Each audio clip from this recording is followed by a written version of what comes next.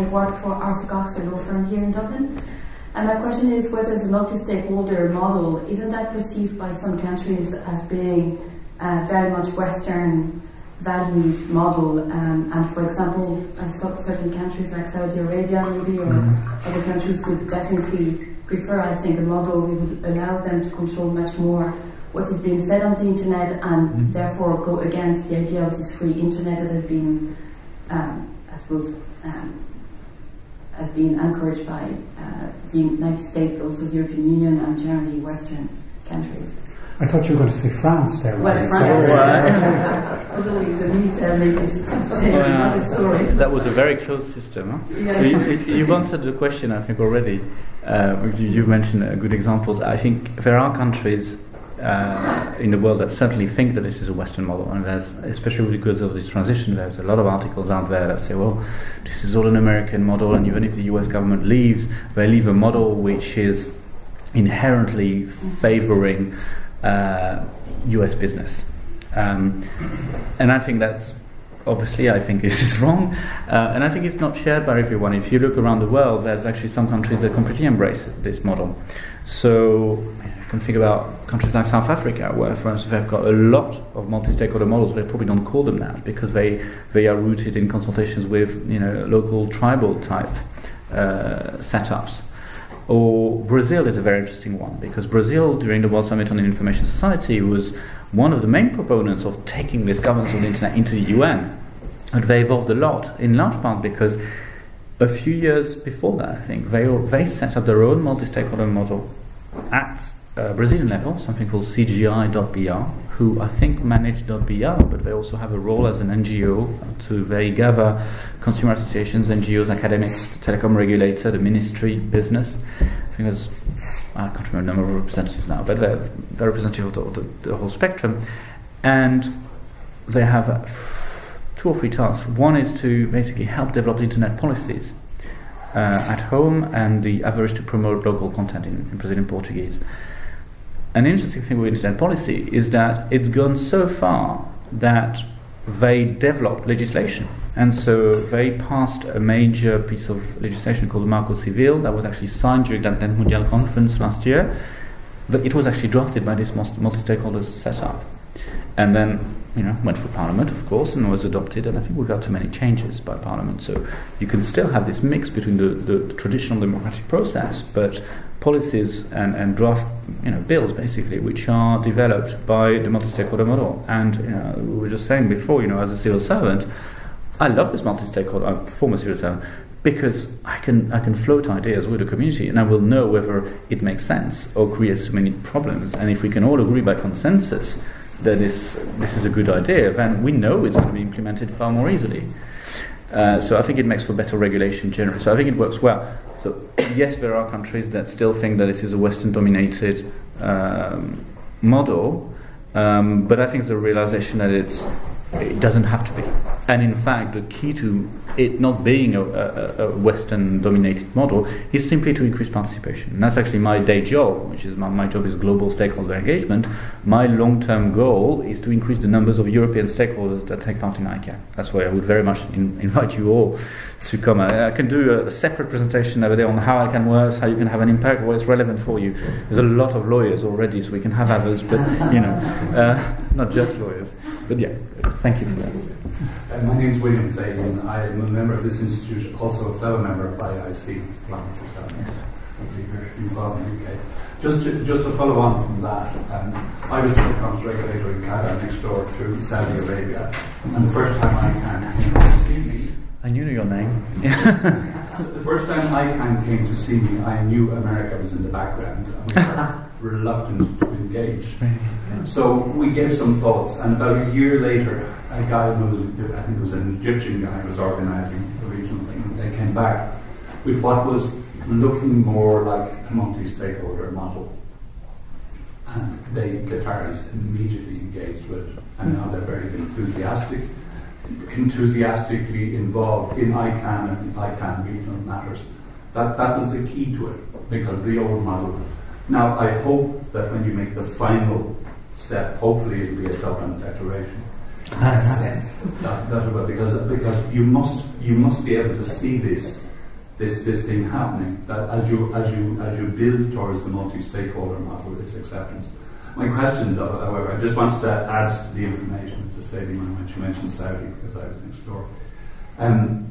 Down to, you said, because there's only one of each domain name, the area which, and I don't know what the possibilities are, because we're talking millions and billions here, is email.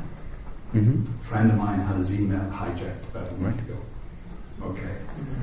Is there any way at all, with your knowledge and your background, that we can start working towards that email can become a person's personal possession, that it can be protected?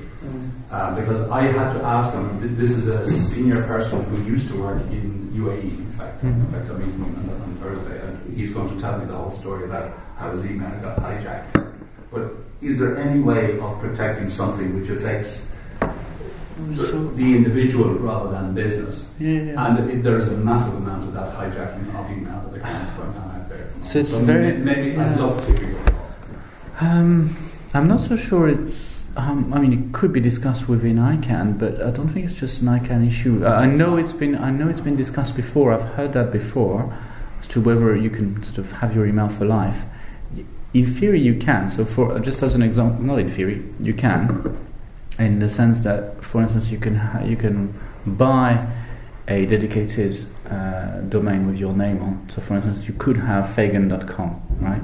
And then you can have, email at fagan.com. As long as you continue to buy your domain name, it will be always attached to you.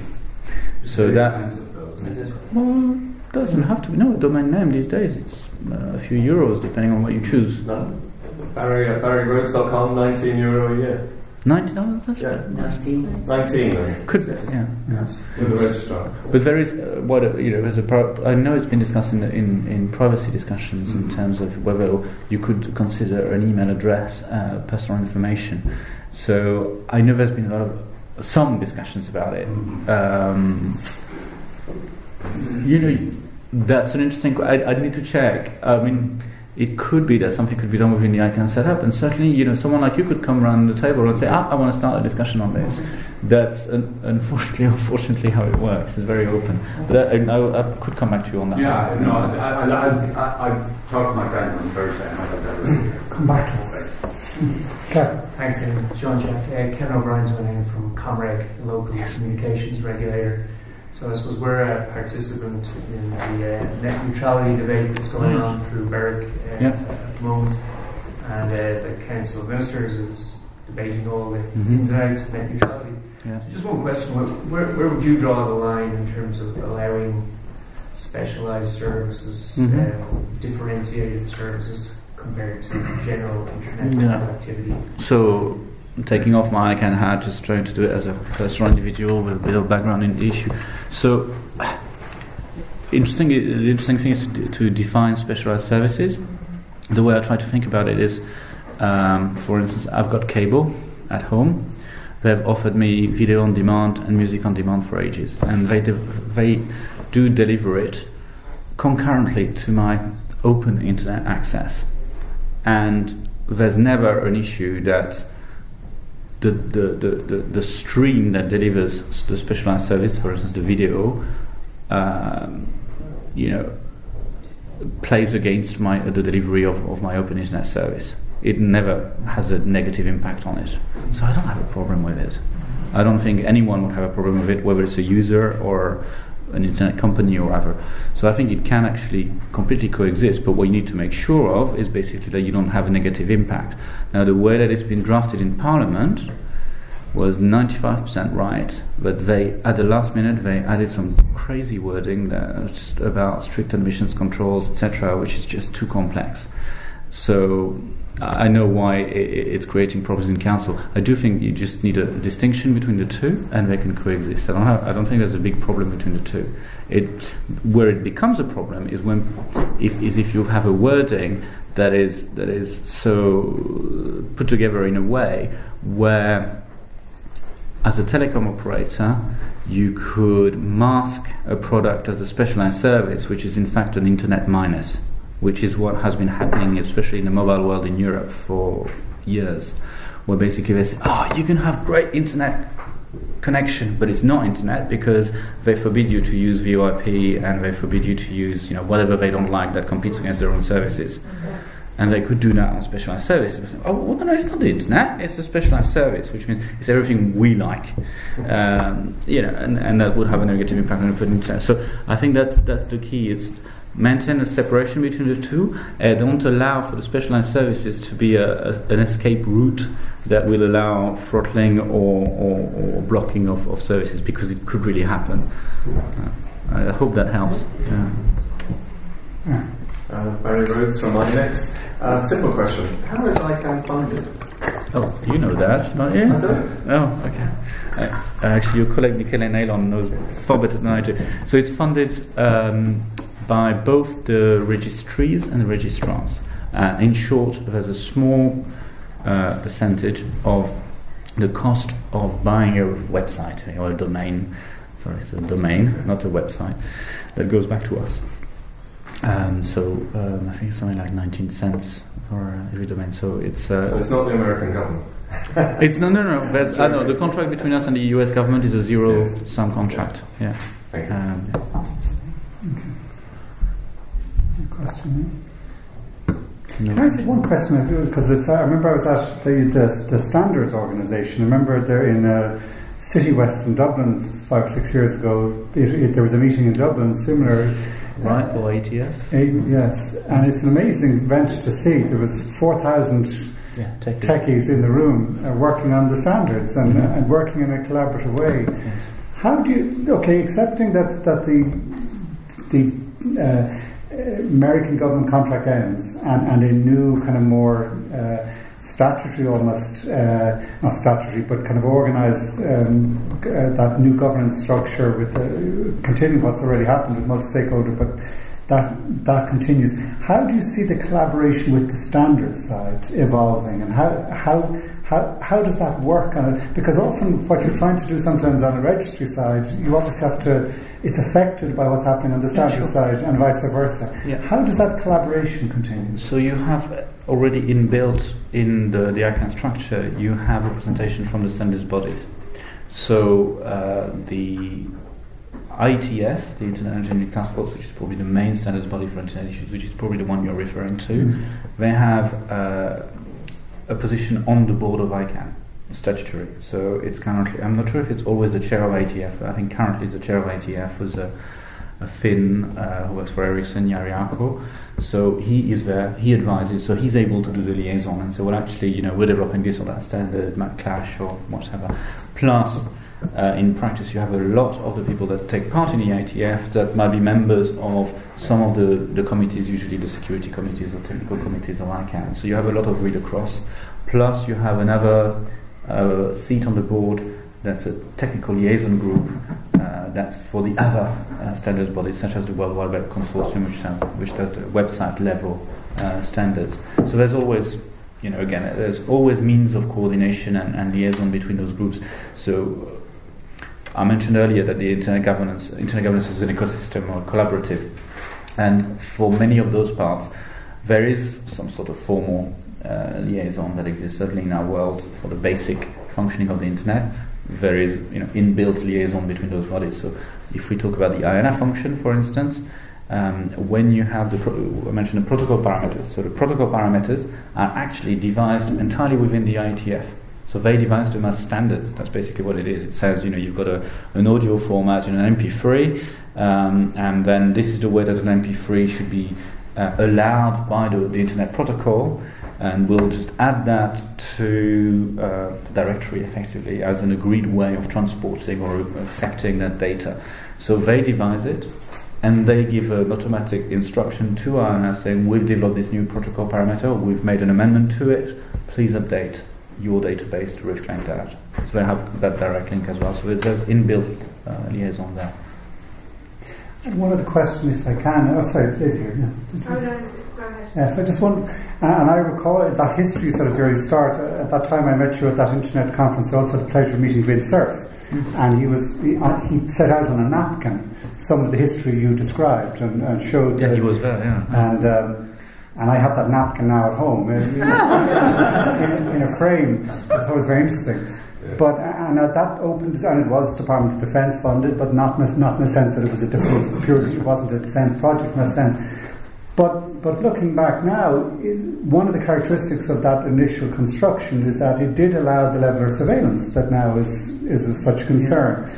Do you think, or do you see ICANN taking a role, or do you see some of the protocols or some of the basic infrastructure or the characteristics of the internet changing to reflect concerns people have about surveillance and to try and remove that as a long-term threat to the viability of the trust that people have in the internet? Yeah, so certainly the loss of trust would affect us because it's trust in the overall internet. But the surveillance is not really done at our level, as far as we know, anyway. So it's not the DNS, the domain name system as such that's at stake. So it's just one layer above and at the level of infrastructure, at least, if not above. And we were supposed to have one of the key people working on this at the moment is Stephen Farrell, who was supposed to be here today. He's not. He's at Trinity College with Linda Doyle. And so but it is in the realm of internet standards that we're starting to look at it. So in the IETF, so Stephen has co-authored a standard last year, which was very much looking at that and saying, we haven't thought about mass surveillance when we were developing internet standards, because simply we weren't thinking about it. But maybe now, in the face of what's been happening, what we should do is have inbuilt in standards mechanisms that should protect against mass surveillance. So that's a standard. It obviously requires much more discussion, and since there are open discussions and there will be governments in the room, they might not like that. And let's be fair, I mean, if we're talking about surveillance, in EU law, in EU telecoms law, if you're a telecom provider, you have to allow surveillance. It's there. It's called legal intercept. It's been there for as long as there's been a telecoms law, and it's quite draconian in some EU jurisdictions. I mean, I could cite some examples. There's some countries in Europe where the security services have got an actual room that's dedicated to them at the central offices of telecom companies that only the security services have got a key to, and they are able to interrogate any data that they want that goes through the pipes. That's an EU country, and that's under the telecoms law, which follows the EU directives on telecoms. So, that discussion doesn't even need to go to the Internet Standards Body. I think it's a wider discussion that needs to be happening at parliamentary level, frankly, including European Parliament. I mean, you've got one side of the European Parliament, actually it's probably even the same side, that's saying we need to protect against mass surveillance, but that same side is saying, well, we need to make sure we have legal intercept. And, when I worked for internet companies, and William knows that because he's seen some of my colleagues in the past, people contacted us and said, well, you need to be regulated as a telecom company. And believe me, they weren't really interested about consumer protection and competition. The number one thing that they asked, and usually they would back off from any other demand if you said yes, although I don't remember we ever said yes, was that they wanted to intercept communications. So it's a very complex question because it's the long-standing not dilemma but balance to be had between privacy and security, and that's a very fair balance to have. We need to protect ourselves from the theft of our personal information in some shape or form, as much as we need to protect ourselves and our nations from security threats. So there's a lot of confidence in the internet, but it's a wider societal problem that politicians need to handle. And I think actually internet companies came out saying that. There was a collective of the big American companies, I think Microsoft, Apple, Google, all co-signatories, and they said, it's all interesting, this whole mass surveillance debate, but we're just caught in crossfire. It's for you governments to sort out at an international level how you handle surveillance. We can't be, it's not for industry to resolve it, it's not for business to do it or others, it's for governments. Of course, through the democratic process, ideally. Last question. Well, you've actually somewhat addressed it. My name is Jean-Jacques Sahel. I'm also a lawyer in the firm with Michael Shields in Dublin here. I suppose I would be familiar with ICANN in terms of, say, people challenging registration of domains in bad faith, and you have a dispute resolution process, and ICANN actually acts as a conduit for a resolution of disputes. And that's very much in the IP space. Mm-hmm. But now I think, one of the biggest developments in the last few years in technology has been data, managing data, controlling data, regulating data, data protection. And what I think you've addressed the tension between the government players and perhaps those that are on the internet. I do think that there's probably another role there to act in relation to those who do abuse data and use domain names in a way that, you know, and I just wonder what developments are there in terms of sort of advancing corporate governance in that area. Yeah, I mean, hopefully I'm getting the full sense of your question. I think the answer is yes, which is that we have, for instance, we're reviewing the so-called WHOIS directory, which is a directory that anyone can interrogate, where basically you can find out who owns a website, in short. And so when you buy a website, you have to enter your name and a few personal details. And normally this is to make sure that you can be contacted if there's a problem with your website. Or indeed, for law enforcement agencies, it's a way of being able to go after people that abuse either IP or other things. Could be counterfeit, could be any sorts of consumer protection or cybercrime, etc. So the discussion about reviewing this directory at the moment includes a lot of discussions about privacy. Because law enforcement, which is very present in ICANN, of course, is saying, and so is the IP lobby, saying, look, we need to have as much data on owners of websites as possible. And then you've got the registries and the registrars, who are the people sort of managing the domain name, saying, hold on, we've got to comply with, for instance, EU data protection laws, which will stop us from doing all the stuff that you want. And then we've got NGOs roundtables saying, hold on, this is all against freedom of speech and privacy and this and that. So you have discussions of that nature that are happening very much now. I'm not sure if that addresses exactly your query, but I'm trying to illustrate the sort of discussions that are happening. So if it's in terms of, again, IP protection, for instance, or other types of consumer safeguards, there's always discussions. If there's a new type of problem, as long as it's related to the domain name system or numbering, in theory it can be brought up. I'm more than happy to, if you've got a specific one, I can look at it. Okay, well, thank you very much, Jean-Jacques. We'll finish there. If I can conclude with just three very simple, short thoughts. Firstly, I was just thinking that the Institute here actually, in some ways, is a multi-stakeholder venue. We have regulatory, business, academic, other, and well, we're not legislating or anything like that. It does provide maybe a further example of what you said, the benefit of multi-stakeholder meeting places. Secondly, I was very taken, you said, as a former public servant, the opportunity such approach provides to free you up as a public servant. I was very excited recently, last year, the launch of Code for Ireland. I think was is a kind of a coding multi-stakeholder facility. And I think particularly for people in the public service, the ability to try things out, to engage with people, and not in a fearful way that you're going to get hammered if you make a mistake or things don't work. I just thought for me was the most exciting aspect of it. It could free up the public service to work in a flexible way, which isn't always the characteristic of our public service system. And lastly, I suppose, just reflect on what we were talking about earlier, just to share it more widely. The characteristic of the internet, as we're saying, is collaborative. It works, and it's also competitive. You know, it allows new technologies evolve quite quickly. And we were just reflecting earlier on in terms of, I think it's the letter from the bishops of England to the Anglican bishops in Britain to the British political system, saying competition and collaboration are not competing, are not opposing forces. They both oppose monopoly. And monopoly, whether it's a state monopoly or monopoly, whether it's a private monopoly, is not in the interest of collaboration, or collaboration breaks monopoly. Competition breaks monopoly. So the two are not competing. You can have both competition and collaboration, and with monopoly being the enemy in some ways, whether it is that a state is centrally controlled. So that collaborative approach can work with the competitive approach, and that's not a small kind of a thought, I think, to leave us with today. Thank you. Thank you for coming over to Dublin. Thank you very much.